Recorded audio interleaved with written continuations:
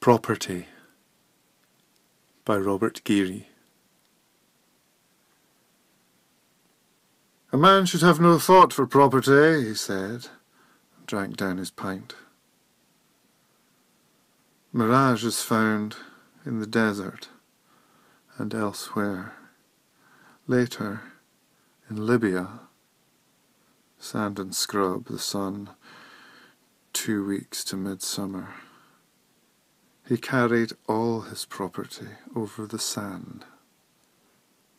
Socks, knife and spoon, a Dixie, toilet kit, the works of Shakespeare, blanket, ground sheet, greatcoat, and a water bottle holding no more water.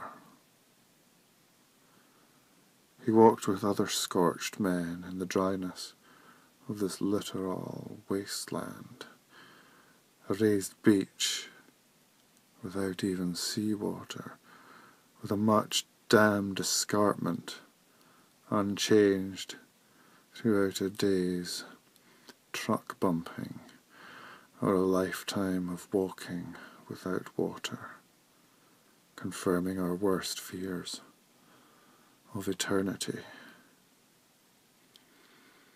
2 men only went on whistling, skidding on a beat frequency, tenderness to music's dissonances, and much experience of distress in art was distressed at this time in life.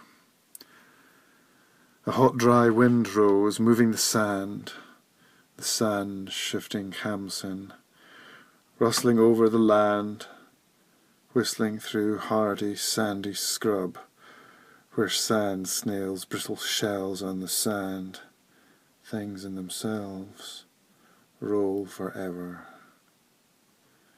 Suffusing the sand in the air, the sun burned in darkness.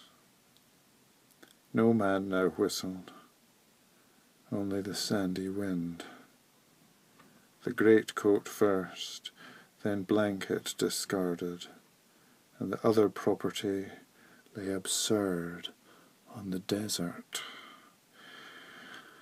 But he kept his water bottle. In February, in a cold, wet climate, he has permanent damp in his bones for lack of that ground sheet. He has a different notion of the values of things.